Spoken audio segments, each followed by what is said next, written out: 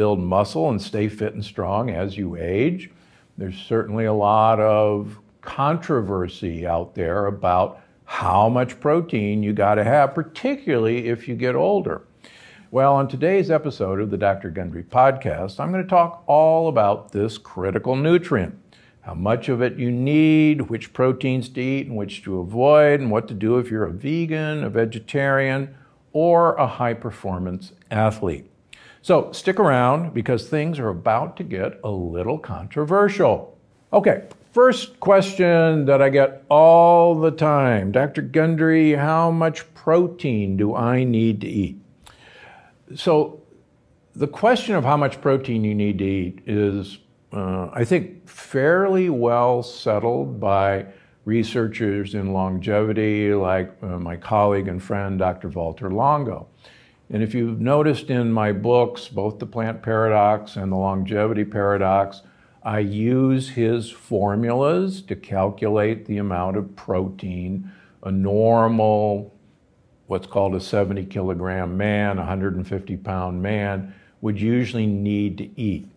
And it comes down, simply put, to probably about 20 to 30 grams of protein per day.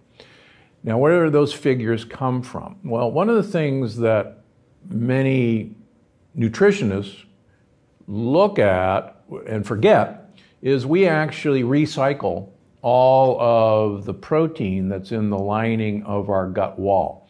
And we tend to shed most of our gut wall almost daily. At least every other day, all the cells lining our gut wall are kicked out and a new one replaces them. We don't waste those cells, so we actually eat those cells. Mucus, that, your runny nose, the mucus in the back of your throat, are mucopolysaccharides. They're sugar molecules with protein. And we actually digest that mucus. So we actually have a continuous source of protein within us that can make up for a lot of the protein we assume we need on an everyday basis.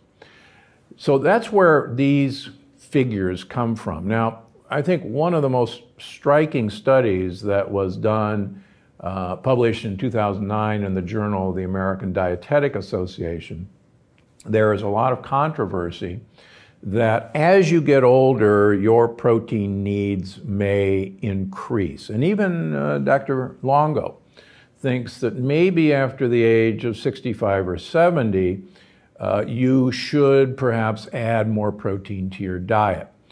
My personal feeling about that, which was refuted by this study, is that even if you're elderly, you don't need to consume more protein. So in this study, they took volunteers of two age groups, young adults and senior citizens, and they had them eat a meal of either 30 grams of lean ground beef, 90% lean ground beef, or a meal of 90 grams of lean ground beef.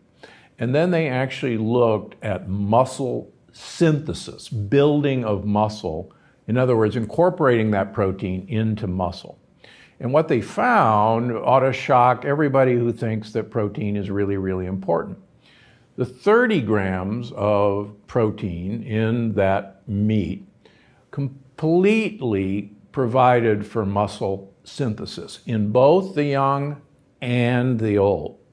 But the really startling thing was the 90 grams, either in the young or the old, did nothing more for protein synthesis. Now you have to ask, okay, what happened to the rest of that 60 grams of protein? Well, we don't waste energy, as I've talked about over and over again. We convert that protein, which we do not need to build muscle, we already met those needs with 30 grams, into sugar. It's called gluconeogenesis. Look it up. It's done in your liver. And that sugar is converted into fat. So the idea in human studies that you need more than 30 grams a day to completely synthesize muscle is refuted by, human studies, even in older adults. So, 30 grams actually is a lot of protein, and you can meet your total protein needs in this study with 30 grams. Dr. Walter Longo and I would like you to have a little less than that, maybe down to 20 grams, but we're talking about semantics here between 20 and 30. But the point is you can meet all your protein needs, muscle synthesis, with 30 grams a day. So you don't need to eat a side of bison every day, as some of the carnivore folks would have you believe. Okay, what happens if your body has too much protein? Well, there's really pretty good evidence that too much protein does not destroy your kidneys. Although, quite frankly, when I have people with chronic renal failure, the two things I really restrict is protein and carbohydrates, particularly fruit carbohydrates, fructose.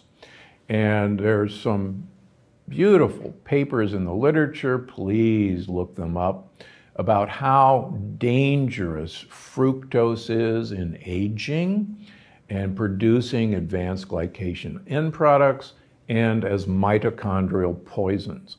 So the idea that to give fruit the boot is a really good idea. But back to protein. One of the things I like to point out to anyone who will bother to listen is a bear in hibernation. And a mother bear goes into hibernation pregnant. She gestates her young, she suckles her young, she spends about 5 months in the den. She doesn't eat during those 5 months. She leaves the den with all of her protein, all of her muscle mass intact. And the reason for that is if she used her muscles as a source of energy, she couldn't hunt. Now, she leaves the den really skinny, and I have some wonderful photographs of grizzly bears really skinny up in Canada right after they came out of the den, but all their muscle is intact. So the point of all that is, if you eat, for instance, on a ketogenic diet, protein should be really only about 10% of your calories. About 80% of your calories should be fat. And you'll spare your muscles. You will not go after your muscles as a source of energy. We're not that dumb. Our design is pretty doggone smart. So we're over-proteinized in this country. I think one of the best examples of a human being who transformed from a high-fat diet to a high-protein diet is the late Dr. Robert Atkins. I have the pleasure of actually taking care of Dr. Atkins' head nurse. I have the pleasure of knowing Dr. Atkins' co-writer in all of his books. And Dr. Atkins was a cardiologist. And Dr. Atkins, as most of us know, was famous as being the high-fat doctor. And he got into so much trouble with the American Medical Association that he morphed into a high-protein doctor because, after all, protein's good for you. And you can actually see pictures of him, and again, I have eyewitness accounts of him, that he went from actually a fairly thin person when he was a high-fat doctor to progressively overweight. And when he died, he was obese. And I think he's probably the perfect example of us on a high-protein diet converting what protein excess that he was eating into sugar, which is then converted into fat. Now, you could mitigate this in a carnivore diet by, quite frankly, fasting. And so many of the people who describe a carnivore diet are actually combining a carnivore diet with fasting. But let me say this about the carnivore diet. One of the things that's missing from this discussion, and I think it's an incredibly important point, is there is this crazy sugar molecule called Nu5GC. and in my book I say, who knew, that is present in beef and lamb and pork, which is the prevalent things you eat on a carnivore diet. This sugar molecule does two really bad things. We don't have nu5GC. We have a very similar sugar molecule that lines our blood vessels, that lines our gut wall, called nu5AC. We share that with chicken and fish and shellfish. They have our sugar molecule. And there's a new study out recently that you probably saw it, that beef eaters had a much higher incidence of breast cancer than chicken eaters. And once again, the difference between those two sources of protein actually comes down to the fact that chicken has nu5AC and beef has nu5GC. And the evidence is overwhelming, sorry, carnivore diets, that nu5GC promotes inflammation, promotes an autoimmune attack on our blood vessels, and promotes cancer cell growth. And also, interestingly enough, there's really good info that perhaps our species became a separate species from great apes because of this mutation. The other great apes actually make nu5GC, like beef. And nu5GC damages your brain. It actually hurts neurons. And there's some really cool nerdy papers showing that one of the reasons we may have a bigger brain is because we mutated into a sugar molecule that doesn't bother neurons. So again, that's nerdy stuff. But the point of all this is there is no evidence of long-living people on a carnivore diet. Sorry, find one. I'll be happy to take it back. There is none. And the overwhelming evidence of the blue zones is the one thing they all share, and they all have different diets, is they have very, very little animal protein in their diets. Very little. It's the universal feature of these diets. So let's please look up nu5GC and you'll be shocked. I wish it wasn't true. Again, I'm from Omaha, Nebraska originally, but it's there and it's an important thing to realize. So people want to know, okay, how come so many people are getting such great results on the carnivore diet? And I said this on the podcast, and I agree completely with it. A carnivore diet is, in a way, the ultimate elimination diet. And you have eliminated all sources of plant compounds that have the potential to be temporarily harmful to you. But again, an elimination diet is an elimination diet. It doesn't mean that this is a life-sustaining diet for the rest of your life.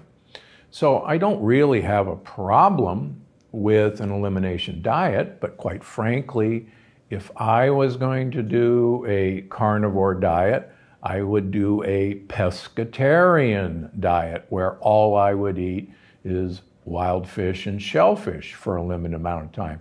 I certainly wouldn't do a beef or pork or lamb diet and expose myself to nu5GC. I mean, every study that's done on humans show that red meat, and no, pork is not the other white meat, red meat contributes to cancer and contributes to heart disease. And it's because it's not an evil thing, it's because it's got nu5GC instead of nu5AC. That's all. How do you know you're getting enough protein in your diet? Are there symptoms, signs that show up in your body if you're not getting enough? Well, again, that takes me back to the fact that it's incredibly rare in this country to not get enough protein in your diet. That's really one of the last things we see. Now, what I do see in my practice is there are a lot of elderly individuals who are not synthesizing protein in their liver properly. And that albumin is 80% of all the protein in your body. It's the primary protein in your blood. Albumin is the white of egg whites, if you want to know what albumin looks like. And what I see in my practice in elderly individuals is they actually have low albumins, even though their total protein may be quite high. And what I've found in my practice is that this is actually because they've done so much damage to the lining of their gut wall that they don't have enough surface area to absorb vital nutrients like protein. And that's a really great point, because so many of my patients who I put on my program, we've actually lowered the amount of protein they're eating per se, but we've taken away the gut damaging components of lectin-containing foods. We take away their whole grain breads, their whole grain muffins, and we take away their cereals and their beans, and they actually regenerate their gut wall. Again, think about this. The surface of your gut wall is the same surface area as a tennis court. But if you constantly damage that surface by lectins, by antacids, by NSAIDs like ibuprofen or naproxen, you limit the surface area, maybe down to the size of a ping pong table. And no wonder there is some evidence that the older you get, the more protein you need, because you don't have a surface area. But it's been really fascinating to me that actually limiting people's protein, but taking away the gut-harming products out of their diet, restores their ability to have normal protein levels, even though I'm lowering the amount of protein they're eating. So I think that's a big missing clue to why this myth exists, that the older you get, the more protein you need. One thing before we leave animal protein, and we're not going to leave it for good, but animal protein, there are several amino acids that are more prevalent in animal protein than they are in plant protein that can stimulate a receptor of energy availability called mTOR, the mechanistic target of rapamycin, and subsequently increase insulin-like growth factor 1, or IGF-1. Studies of super old individuals show that IGF-1 is extremely low in these people and is really a hallmark of successful aging. Since animal protein contains far more of the amino acids that this receptor of energy availability, mTOR, is looking for, it's exciting to see in my patients when we lessen animal protein in their diet, not necessarily remove it, their insulin-like growth factors plummet compared to when they were eating their normal diet.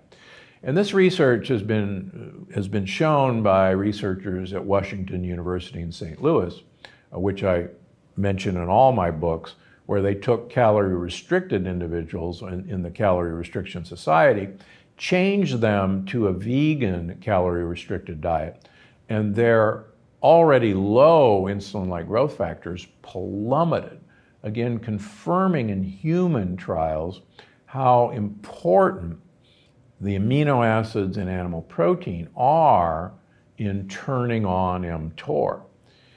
Now, it is true in a pig study that the addition of the amino acid glycine to a pig diet negated the effect of what's called a methionine-rich diet. Methionine is one of the big drivers of mTOR, and several of us in the longevity community will admit to taking several grams of glycine a day in the off chance that the pig study is right.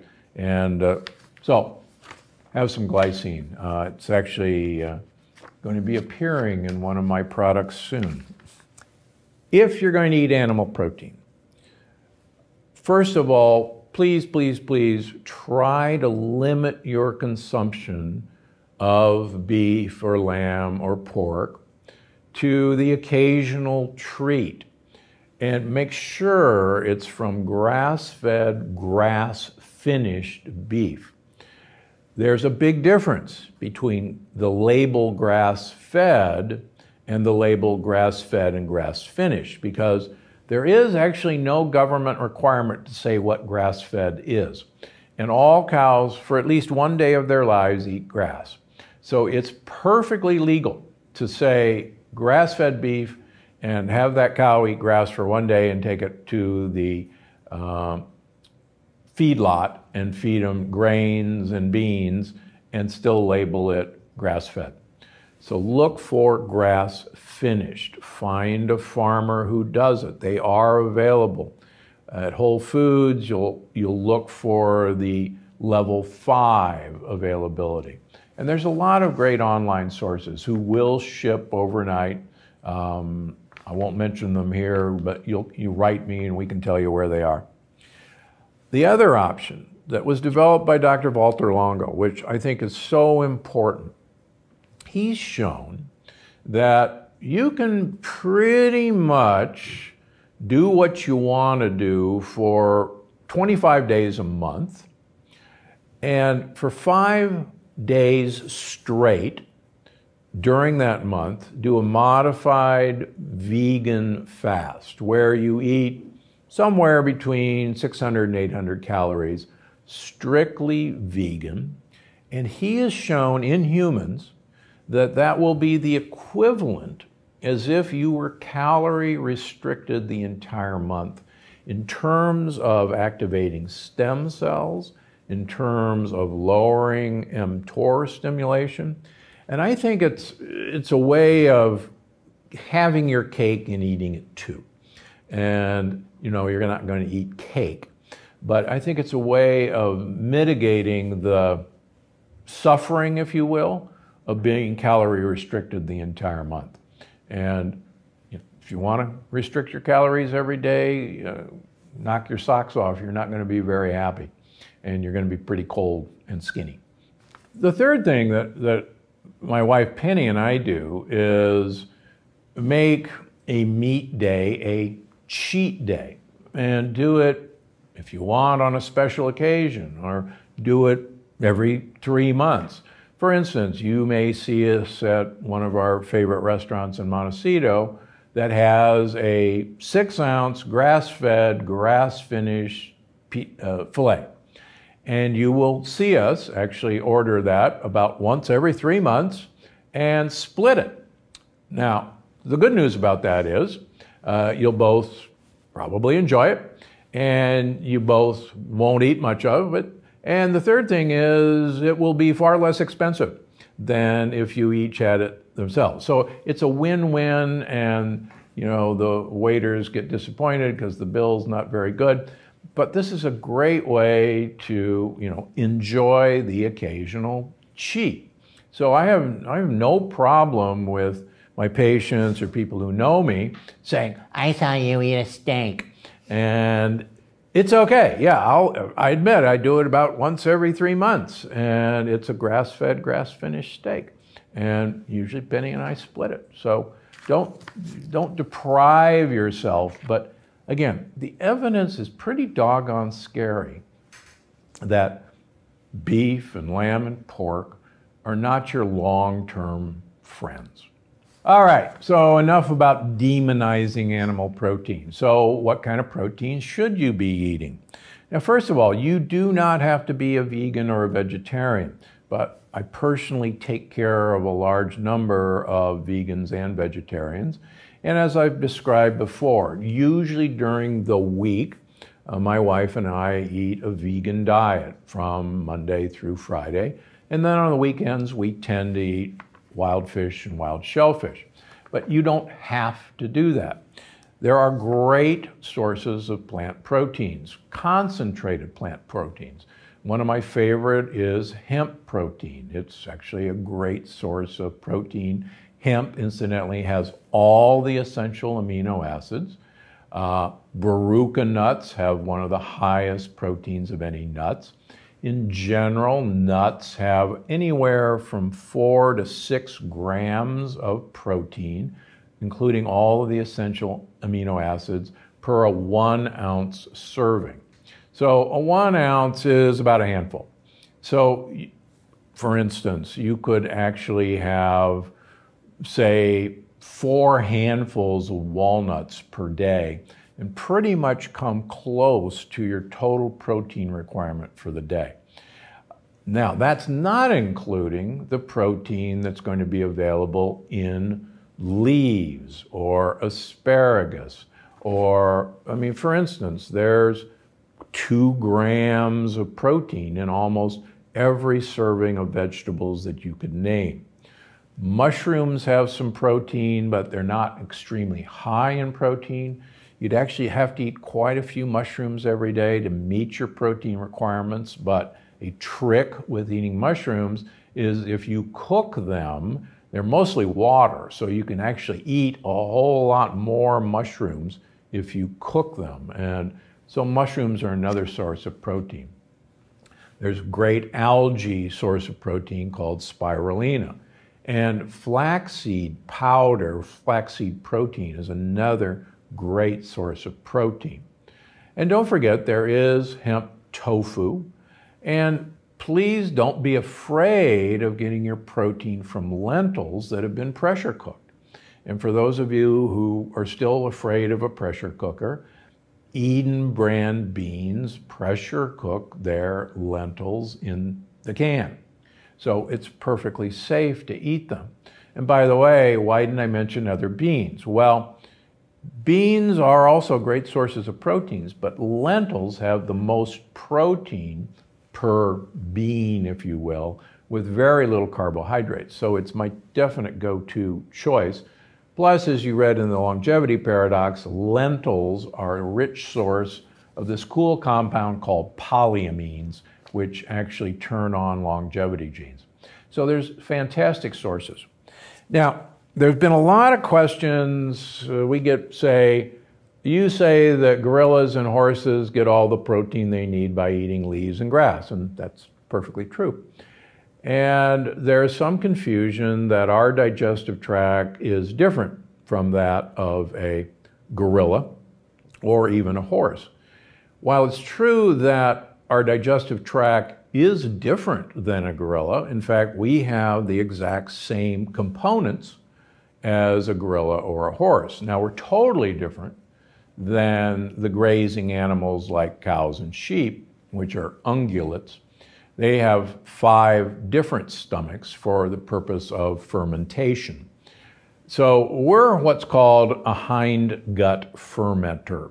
That means most of the fermentation of plant products in humans takes place in the colon. On the other hand, gorillas are what are called midgut fermenters. Almost all the fermentation of plant products that they eat happens in their small intestine. And it's true that their small intestine is much larger than ours. We've actually shrunken our small intestine considerably. The ungulates, again to be nerdy, are foregut fermenters. They ferment in their 5 stomachs. So it's where plant material is fermented that differentiates us. But actually, we absorb about 20% of all the protein from our colon because that's where that fermentation takes place. So you don't have to be a gorilla and eat 15 pounds of leaves and twigs. That's not my point. The point is that all the largest animals on Earth are actually plant eaters, and they get all of their protein requirements met from the protein in plants.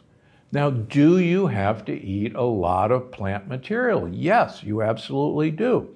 My wife and I, every night during the week, consume a mixing bowl of salad greens. It's a lot, and believe me, we never leave the table hungry. And so, I think that's a great solution. I'm full, I'm satisfied, I'm getting plenty of protein, and if I'm even worried that I'm not getting enough protein, I have several handfuls of nuts right before dinner. And if not, get your protein, for instance, like we do on the weekends, from fish or shellfish. It's a great compromise. But you can get plenty of protein from plants if you know which plants to choose. All right, what should you do if you're an athlete or if you're trying to quickly build more muscle? I think the important thing is there are a large number of vegan and vegetarian athletes. And I think the impressive thing is that vegans can be athletes. And there are a number that I can mention. There are professional football players who are vegans. There are professional basketball players who are vegans. One of probably the most famous professional athletes, Tom Brady, pretty much follows the Plant Paradox program with a few exceptions. By the way, he just signed another 2-year contract for a lot of money. And that's a pretty impressive guy who's aging very well, I might add, without a huge amount of animal protein. So I think what I talked about at the beginning of the podcast is what we need to remember. In people who were challenged with a 30-gram animal protein load versus a 90-gram protein load, lo and behold, after 30 grams, there was no additional benefit of 60 grams of animal protein in building muscle. And I think you need to take that to the gym, take that to the bank, and realize that we have completely overestimated the need for huge amounts of protein in muscle synthesis. We just don't need it. And these are human studies, not animal studies. Okay, so that's it for our discussion of protein today. Before I go, I've got a full list of Dr. Gundry approved animal products that we'll put in the show notes. So if you're curious about which meats are good and which you should avoid, check out the show notes for this episode on drgundry.com. All right, it's time for audience question. This week we've got a great question from Dav on YouTube, who asks, can prolonged fasts negatively affect the microbiome, i.e. good bugs? That is a great question, and it's actually a two-part answer. So number one, I've talked about this before. I think Dr. Mercola and I talked about this on his podcast.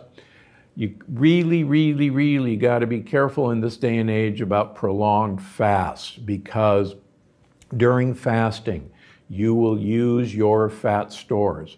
And fat is where all of our heavy metals and all of our PCPs and organopesticides are stored basically safely. And when you do a prolonged fast, you release these into your circulation. And as Dr. Ray Walford from UCLA proved years ago in Biosphere 2, those heavy metals will not be excreted and will accumulate in your bloodstream for up to a year after your fast. So you've got to be really careful about how you accomplish this. We talked about this before. But getting back to the microbiome, it turns out that in terms of your microbiome, fasting may be one of the best things in the world you can do for your microbiome, because it selects out a really cool bug called Akkermansia muciniphila, which can live on the mucus that lines your gut wall. And the more Akkermansia muciniphila you have, the more mucus it eats, but in a weird way, the more it stimulates your gut wall to make more mucus. And the more mucus you have, the better your long-term health, and the more protected you are against lectins and other bad bacteria when you begin to eat. So, as strange as it may seem, fasting is one of the best ways to preserve and stimulate probably the best bug in your gut, Akkermansia muciniphila. So that's actually why I do routine 3-day fasts. Plus, believe it or not, if I've got any pesticides or heavy metals in me after doing this for 20 years. I'm not worried about that anymore. But most people should be very worried about that. Before you go, I just wanted to remind you that you can find the show on iTunes, Google Play, Stitcher, or wherever you get your podcasts. Because I'm Dr. Gundry, and I'm always looking out for you.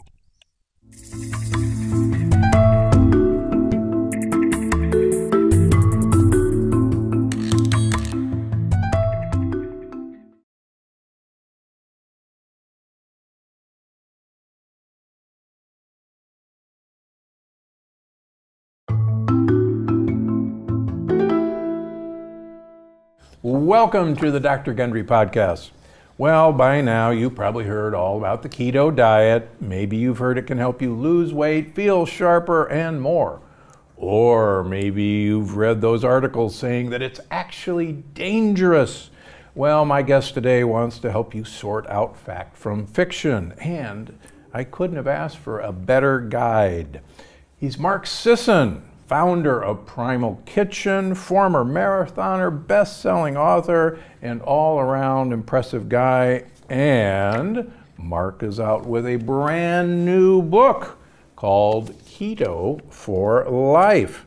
And it has my endorsement actually on the back of the book, and it's a great primer for anyone looking to try the keto diet. So on today's episode, Mark and I are going to talk about weeding through decades of diet myths, some of our favorite subjects together, the importance of adding fat to your diet, and whether long distance running is really good for you. So all of you runners, stay tuned, because we're going to talk with one of the godfathers of running right here. Mark, great to have you on the podcast. Great to see you again, Steve. The last time we saw each other was Saint-Jean-Cap-Ferrat. What a treat that was to come around the corner and see you and your wife. Yeah. It was crazy. There we are. You're going one way, I'm going the other way, and we did a double take and then stopped, a couple feet apart, and we'd passed. Mark, Steve. Yeah. There you go. So, yeah, great to have you. So you and I have lived through the extremes of diet information, high carb, low fat, Atkins, and more. In your case, what made you realize that you were doing everything wrong? Or maybe you never did anything wrong. I didn't realize I was doing things wrong for a long time. I was an endurance athlete starting out in the 70s. Actually started in the 60s, but competed well in the 70s in marathons. Got injured doing that. As I find out later, it was partly a result of the highly inflammatory diet that I was using to fuel all those miles. Transitioned to triathlon and did Ironman a couple of times, and then I got the message that I didn't want to beat myself up that much to be fit anymore. I had to retire from competition.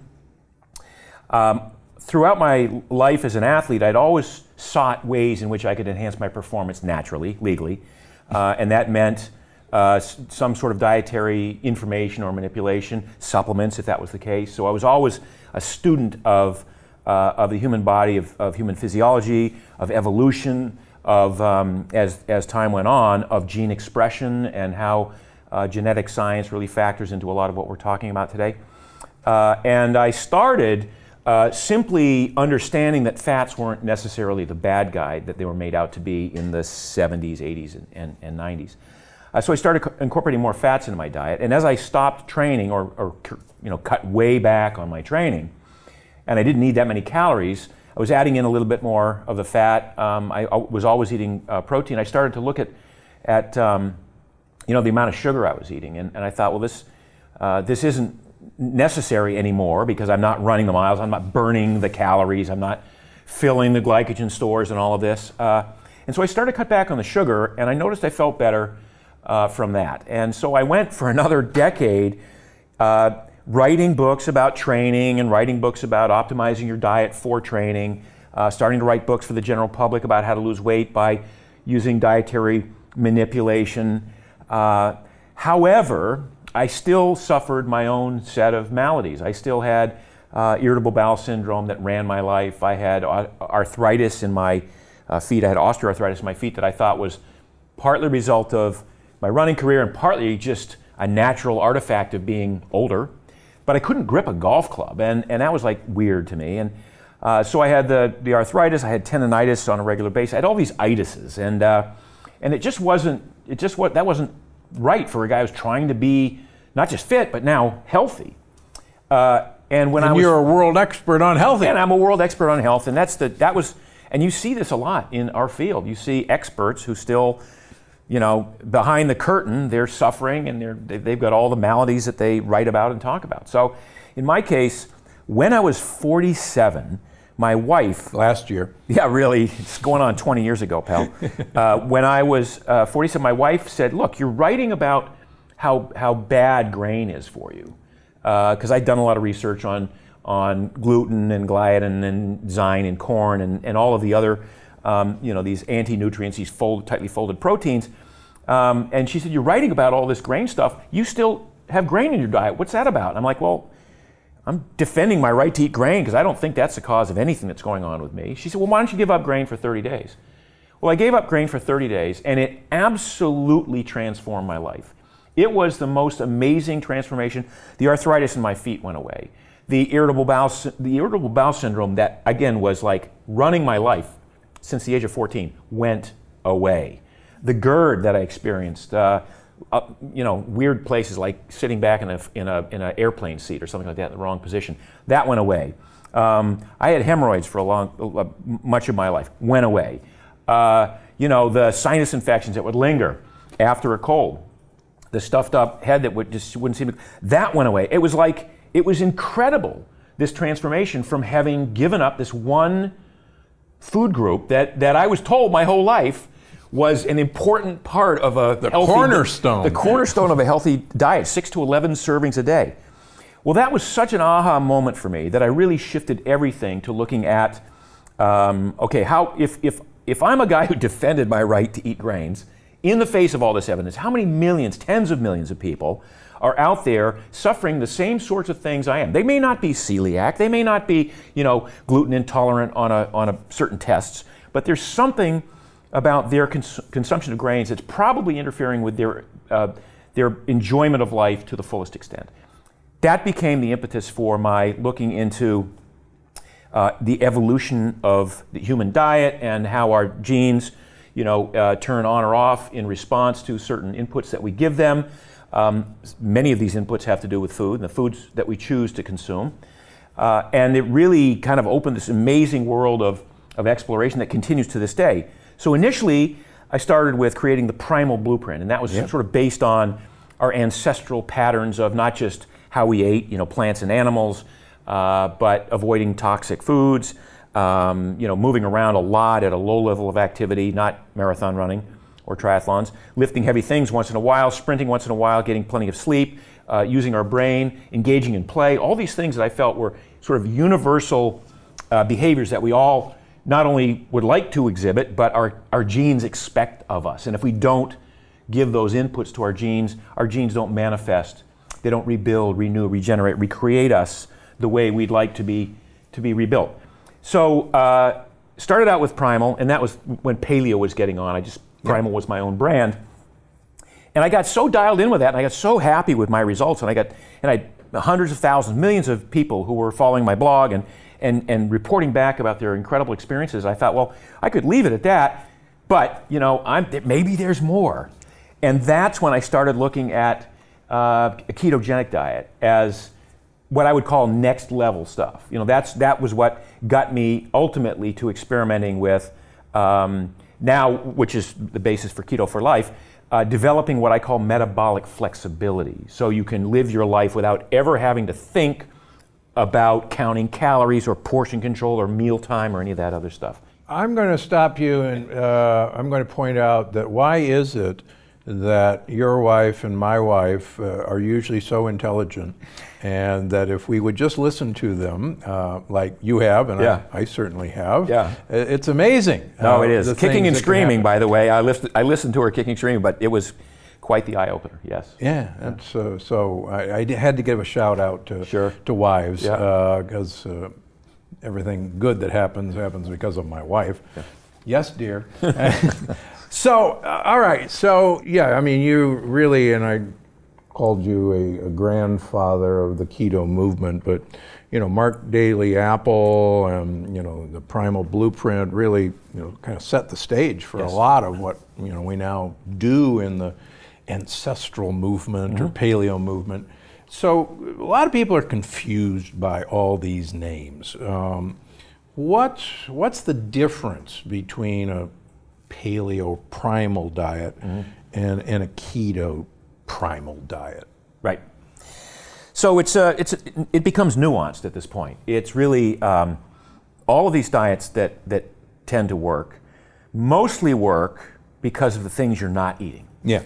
Okay. So when you eliminate the offending foods, when you eliminate the sugars, the sugary drinks, the pies, cakes, candies, cookies, sorry people, the breads, the pastas, the cereals, and you come down to this list of natural, real food, meat, fish, fowl, eggs, nuts, seeds, vegetables, a little bit of fruit, some starchy tubers, that's real food. That's what the body is equipped to handle. So paleo really looked at that cornucopia of foods as basically as much as you want, as often as you want, because you're not eating the toxic frankenfoods that society has created for us. Primal kind of looked at that and said, well, maybe there's some things that we can add, because paleo tended to think in terms of like dairy being off limits, because until we started herding animals 10,000 years ago, our ancestors didn't consume dairy. We could go into a whole discussion about why I think dairy is appropriate under certain circumstances. But all these foods exist on the spectrum too. I mean, any food that you talk about, I can give you exceptionally great versions of those foods and horribly toxic versions of those foods. So when we talk about dairy, for instance, 2% skim, homogenized, pasteurized, forget it. It's nasty stuff. It's A1 casein, which is a completely different casein from which most of us evolved to digest easily. On the other hand, you've got ghee and butter and artisanal cheeses, and I think they're great. Raw milk, if you can get it, for some people, it's great. So dairy became one of those little touch points where paleo said, we're not going to do dairy, and I said, primal, I said, look, if you're not lactose intolerant, then I think dairy's fine. A little bit of chocolate once in a while, a little bit of red wine. I mean, I wanted to be as inclusive as possible with the Primal Blueprint. I wanted to create a list of foods that people didn't feel like they were giving up, that they were sacrificing in large quantities all the foods, all the comfort foods that they'd eaten over time. Now, as paleo and then primal sort of became more mainstream, we started talking about keto. And what is keto? Keto, the ketogenic diet, and it's a little bit of an elaborate discussion here, but the body runs on fats and carbohydrates mostly. And the three macronutrients that we talk about are fats, proteins, and carbohydrates. Well, proteins are largely structural, so we want to consume protein just to rebuild our bodies. But fats and carbohydrates have been sort of the fuel that we've used. We were born with this amazing default setting that would allow us to derive most of our energy from fat, from stored body fat. In the absence of food or fuel, historically over millions of years, which was generally the case for most people, you didn't have 3 square meals a day. You'd miss meals, you'd miss days. You'd go days without eating, and you had to maintain energy and you had to maintain muscle mass.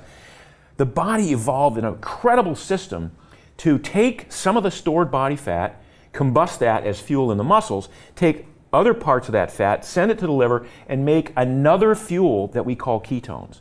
Most people don't even know about the existence of ketones, but ketones are, as I say, we're born with this amazing ability to create these ketones. The liver, under the right circumstances, the liver can make 750 calories a day worth of this fuel, worth of ketones. So the idea behind the ketogenic diet was, let's get away from this dependency on carbohydrates. Let's get away from this having to eat carbohydrates every couple of hours and have our blood sugar go up because the carbs convert to glucose, and that causes insulin, and then insulin takes the glucose out of the bloodstream because it wants to get rid of it, and our blood sugar drops, and we get hungry again, and we have to eat more carbs, and you go on this roller coaster all day long. And when I say all day long, I'm talking for decades. Most people start with the first meal the first solid food their parents give them is carbohydrate-based. So we lose this ability to burn fat. We lose this ability to make ketones and use ketones efficiently. We become carbohydrate dependent for most of our lives.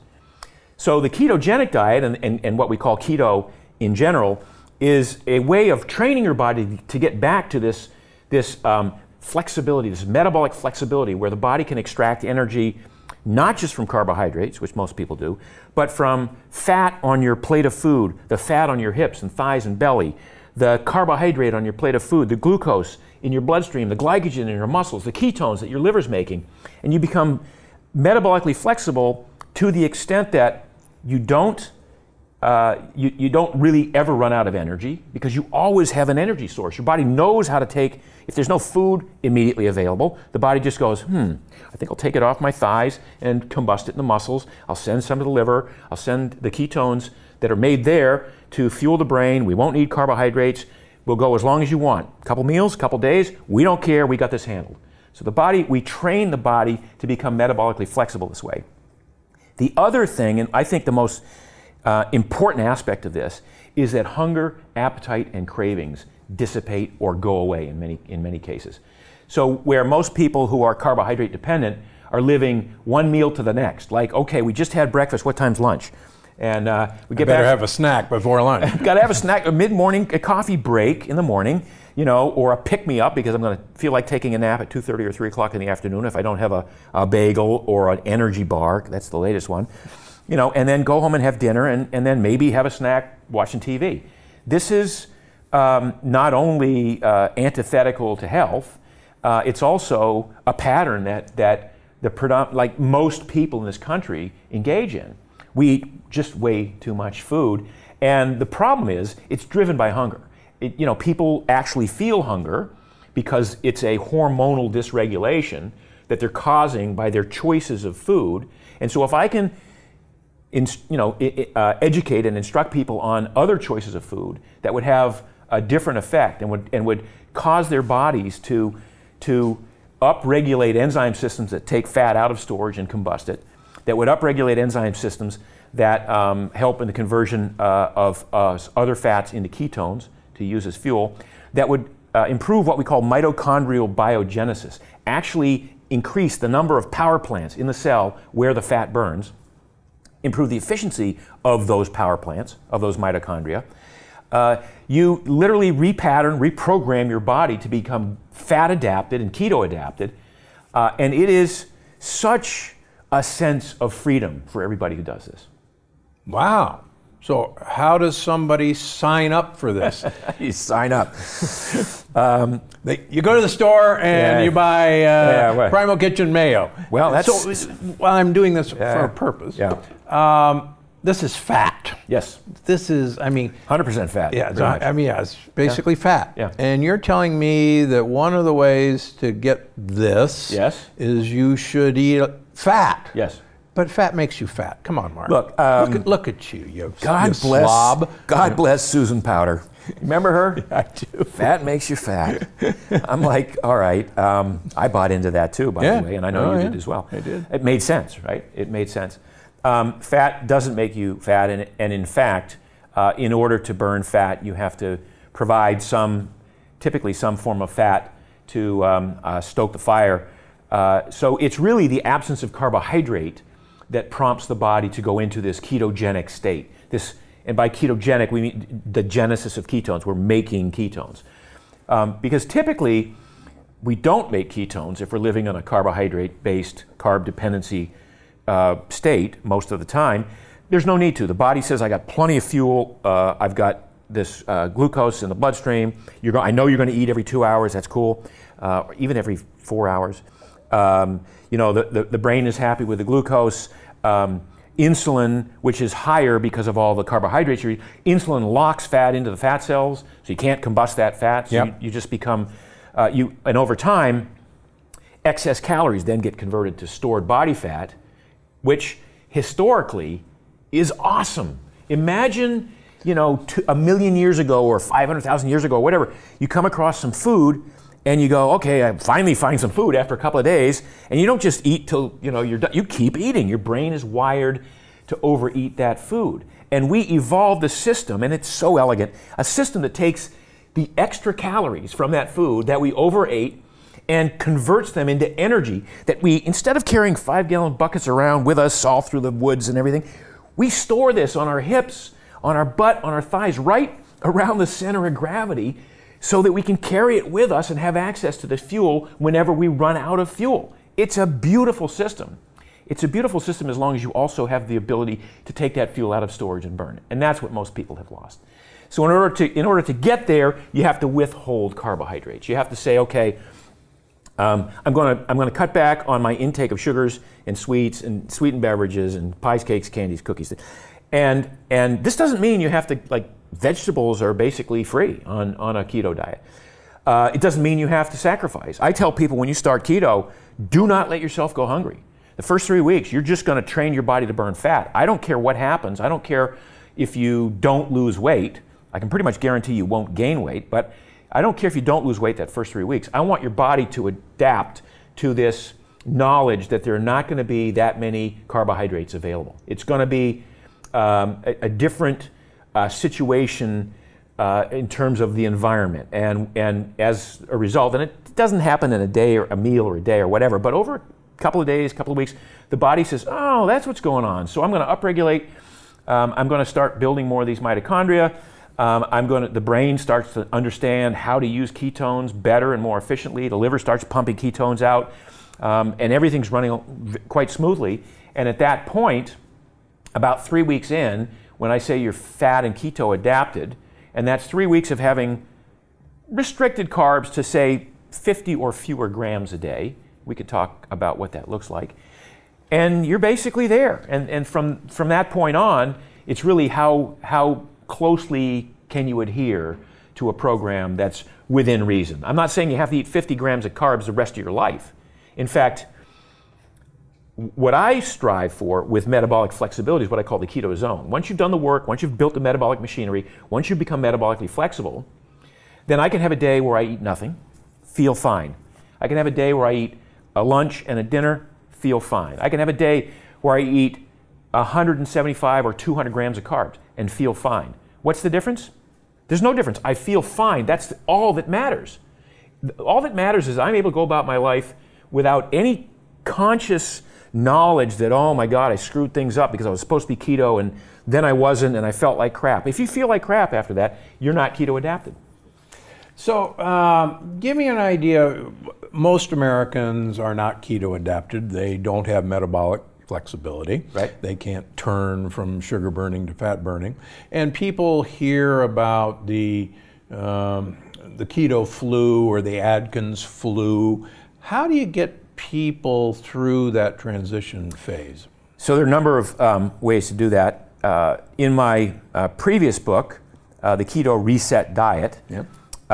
We talked about a 6-week induction phase, if you will, 6 weeks of transitioning, stair-stepping to mostly a primal blueprint type diet, which is just basically cutting out breads and pastas and cereals. But you could still have starchy tubers, you could still have peas and beans and things like that were natural, but would still keep you at around 100, 120 grams of carbs a day. And that just gets your body used to having fewer carbs. Most people eat 300, 400, 500 grams of carbs a day. No, come on. I'm telling you, you absolutely know that. It's scary how much the world depends on carbohydrate. So when you, but if you eliminate all the toxic foods and you come down to this list of healthful foods that are all natural, that are on the perimeter of the store, you can pretty much eat what you want. So my first rule of thumb, as I say, don't let yourself go hungry. This is not about you struggling and suffering to get to a certain point. This is about you, with grace and ease, transitioning your body to a point where it's, first of all, okay with not eating a lot of sugar and not eating every couple of hours. And then once you get to that point, then all you gotta do is find 50 or 60 grams of carbs per day that you cut from that. And then the transition becomes quite easy. Then there's really no keto flu. A lot of people who claim to get a keto flu, and this is a sense of like a little bit of malaise, a little bit of dizziness, a little bit of lightheadedness, because the brain hasn't yet gotten used to the lowered glucose and hasn't really gotten the message that it's fine to be burning ketones all the time. The brain actually thrives more on ketones than it does on glucose. But that transition takes a while. Any of these things that we do to the human body, evolution created this amazing system, as I said, and one of the aspects of the system is that it likes the status quo until you prove to it that the status quo is no longer going to be. So if you do for one meal or 2 meals, the body goes, nah, I'm resisting that because that's not enough time for me to even think about changing. Because if I'm going to use resources, if this body's going to use resources to build more enzyme systems, to make more mitochondria, to increase bone density, to increase muscle, those all are expensive resource-using things.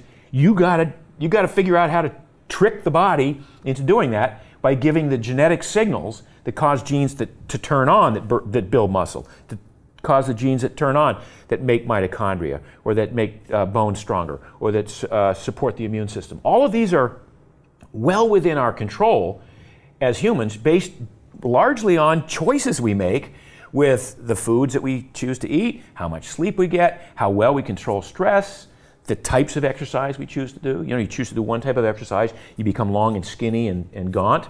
You choose to do another type of exercise, you become larger and more muscular and stronger. So my life's work has been really about identifying these hidden genetic switches that we all have and exposing them to people and saying, here's something you might try if this is your goal.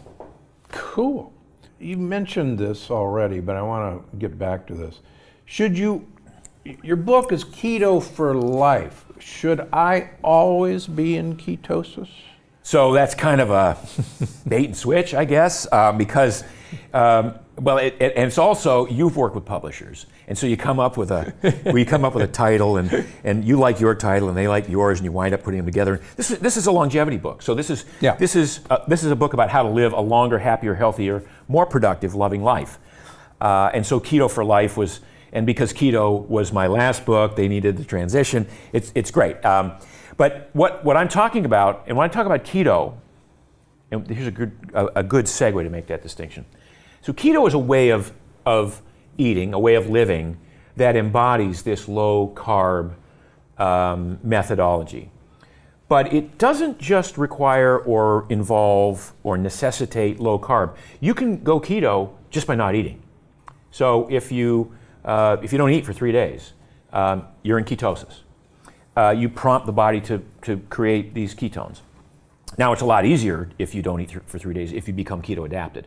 If you are a sugar burner and you don't eat for 3 days, that's where you have the visions. That's where you see Elvis and Jesus, and you see the whole thing, right? So and the crash and burn. The crash and burn. That's the crash and burn. So to ease your way into this keto way of eating has as much to do with how often you eat, the choices that you make when you eat, the fractal nature of eating. So as I talk a lot about in the book, and I talked a lot on podcasts, I don't know if you know a guy named Art Devaney. Oh yeah, Sure. So Art, he's always been ahead of the curve on everything, and one of the things he started 10 years ago was this. He just says, I eat fractally. Some days I eat a meal, some days I don't eat, some days I eat 3 meals, some days a big meal and a small meal, and he changes it up because that's the human experience.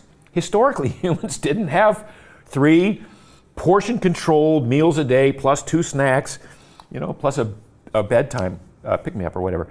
So Keto for Life is really about adopting this way, this keto eating strategy that allows you to maintain metabolic flexibility, whether you go off keto for a couple of days and say, I'm going to have, I'm going on vacation, I'm going to have pasta, and I'll suffer the consequences. Like I went, I moved to Miami, and my wife and I found this restaurant, and I hadn't had pasta for 15 years. And we found a pasta dish that's got this amazing, truffle Alfredo sauce, and it was gluten-free pasta. And we so once a week we would go there and order salmon and the pasta and split both, and that would be our meal. Look, I love to eat. I love food. I want every bite of food I put in my mouth to taste great. So I'm not advocating for sacrifice and discipline, and I'm just, I'm advocating for mindful eating, and ultimately arriving at a place where you are so intuitively tuned into your own body that you don't need to think about it. You will go, I could eat the whole cheesecake, but I know that's not going to serve me, so I'll have a bite. That'll serve me. I can go without eating this next meal because I don't have time to eat and I've got some things to do, and I'm confident that my body will have zero negative consequences from that. And I won't be hangry and I won't think about not eating. It's such, as I say, it's such a level of freedom that most people never get to experience. When you think about how much of your life is tied to eating and regular meal times and being hungry and feeding the hunger, in most cases unnecessarily, like you're not really hungry. You're just like your mouth is watering because it's 12:30 and it's lunchtime. That's, you bring up a good point. So many people become hangry when they start a diet. Yeah. That's the low blood sugar. Yeah. That's not having become fat adapted yet. And that's why diets don't work if you just count calories. If you're just saying, well, this keto sounds good, but I don't think I could go without eating carbs. I think I'll just count calories. The discipline works as long as it does, and then it stops. And most people who are carb-centric eaters who start to cut back on all their calories, they get hungry, they get hangry. Now they're fighting it the whole way. Typically, they have this entirely different physiology that when they don't eat, instead of the body just going, hey, I got this, I'm going to burn fat, I'm going to make ketones, it's all going to be great, love what you're doing, the body goes, wait a minute, I'm used to carbohydrates, what's going on? The brain starts to get panicky, sends signals to the liver, to the adrenals. The adrenals secrete cortisol. Cortisol then goes out and literally tears down muscle tissue to find a couple of amino acids it can send to the liver to become glucose. And it becomes a very destructive process. And that's the experience that most people had dieting in the 70s, 80s, and 90s. And when you used to watch The Biggest Loser, well, you didn't watch it, but... oh, Lord. You see these people lose 200 pounds in a season, 150, 100, 200 pounds.